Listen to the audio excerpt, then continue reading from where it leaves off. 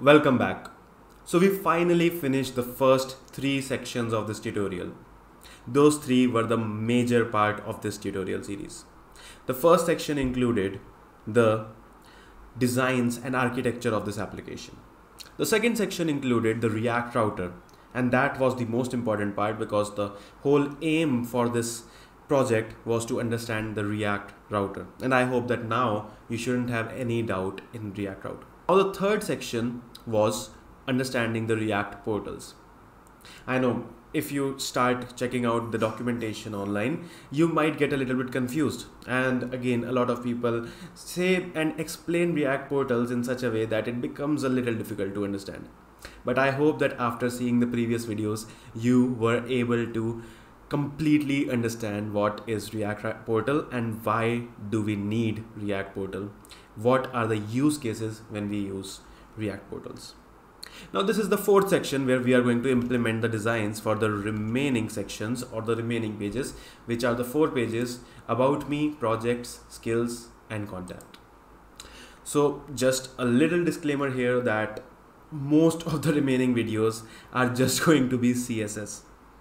So as you can see, we have used heavy designs here. So these are some really cool designs. So this is not some basic level design. I would say this is an intermediate level design.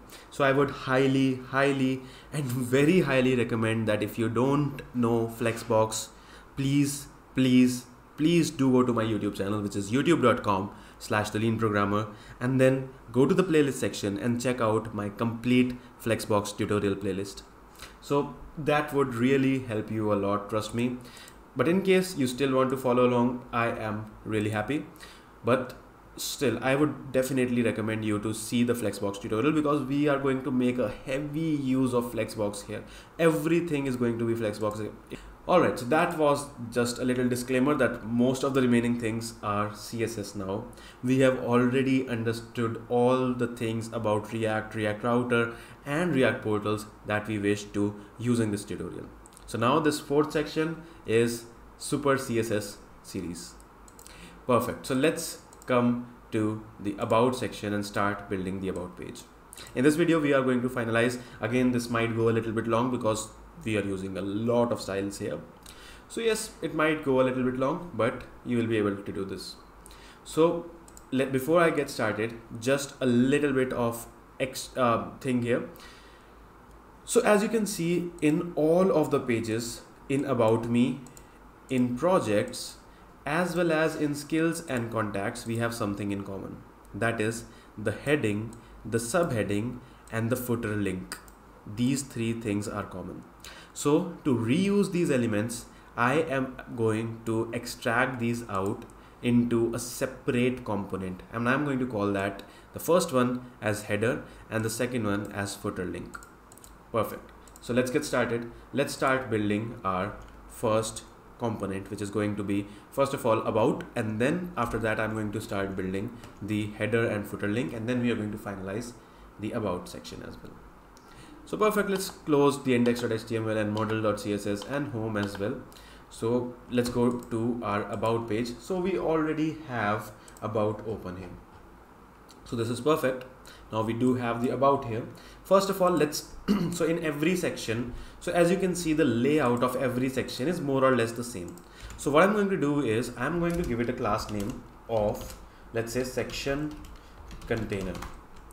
Perfect. So this section container and each class, so let's give it give this class name to almost every page there. Perfect. So what I'm going to do is I'm going to copy and paste the section container, and the first page was about, second page is projects. Let's go inside projects and give it a class name of section container. Let's go to skills. Where is skills? Here it is, and let's give it a class name of section container once again. Then the remaining one is project is done, and contacts. Yes, the contact page. I'm going to go inside contact page and give it a class name of section container as well. So I'm doing this because in most of the things we have the same layout. So I'm going to extract out the outer styling to my app.css component, the CSS style sheet, and that would apply the styling to all of the section containers. Section container, perfect. So first of all, as you already know, box sizing, border box, min height.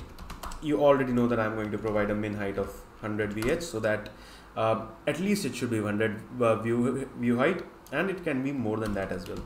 So position is going to be relative.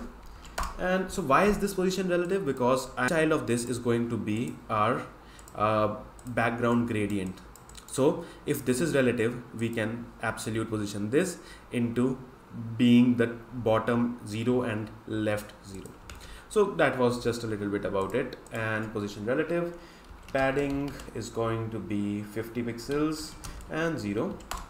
Flex direction is going to be column in all of them. Again, display flex is obvious, display flex, and then again we need to align items and justify content both center, because we need to align these horizontally and vertically center. Align items center, perfect.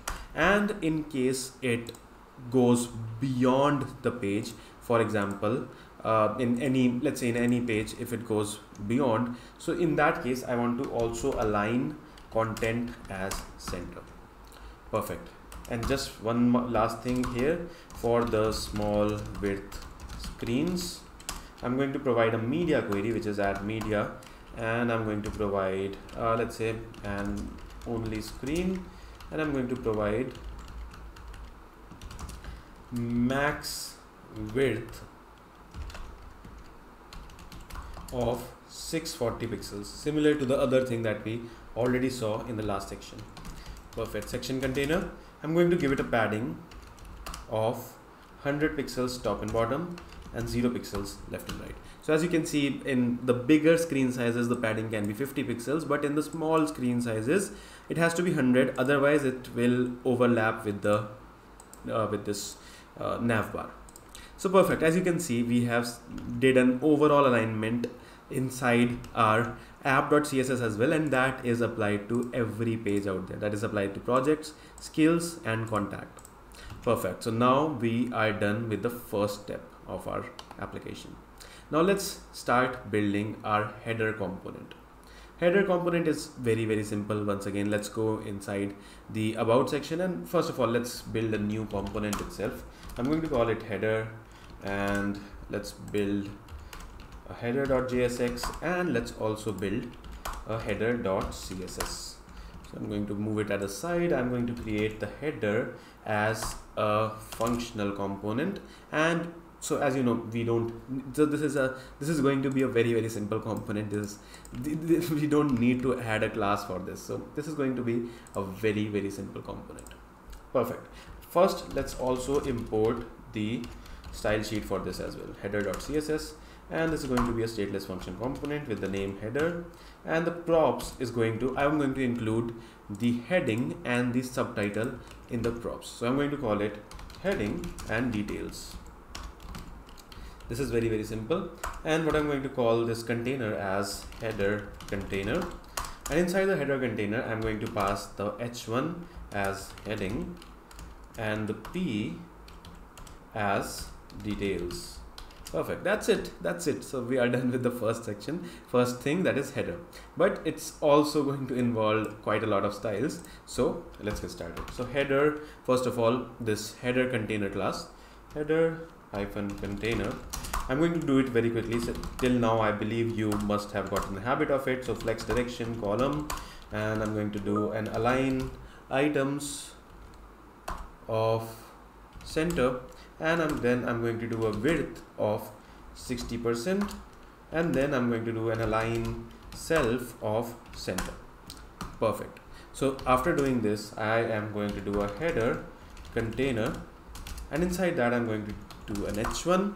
So basically the h1 that is present inside header container, that should be, so again, font style should be normal, font weight should be 500, not too bold but bold. Font size can be 2ms. Yep, that's fine. So again, this is not a styling course, so you can put whatever you want, but it should not look too bad. So yes, or rather let's keep it 2.9ms. That should be better. Perfect.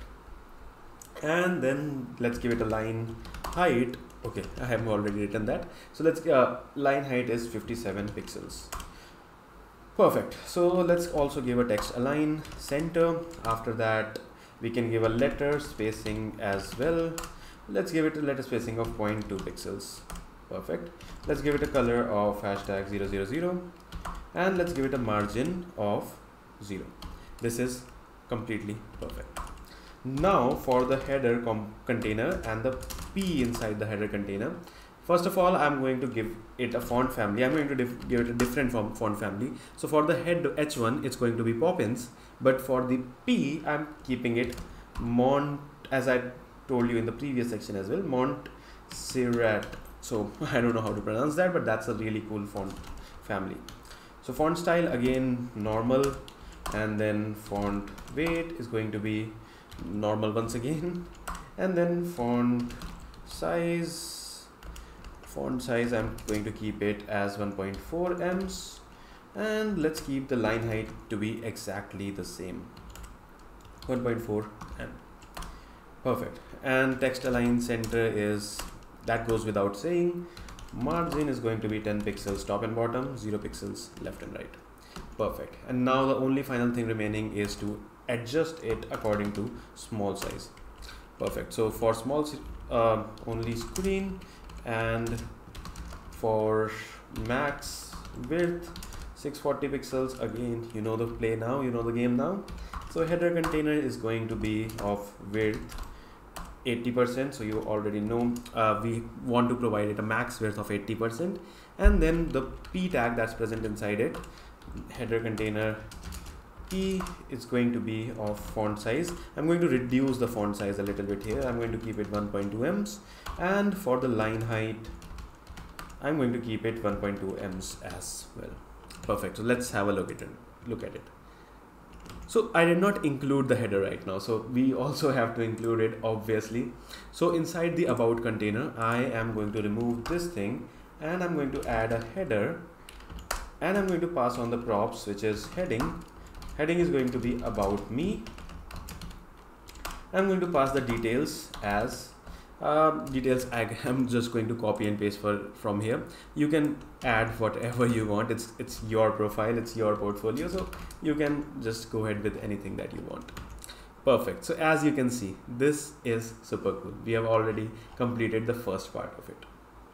Now second part, we could go ahead with the sort of footer link, but I am planning to first go with the sort of vector frame that you see here, this vector that is visible here. This is super cool, so I am liking it. So first of all, let's quickly get done with the vector frame. That's going to be cool.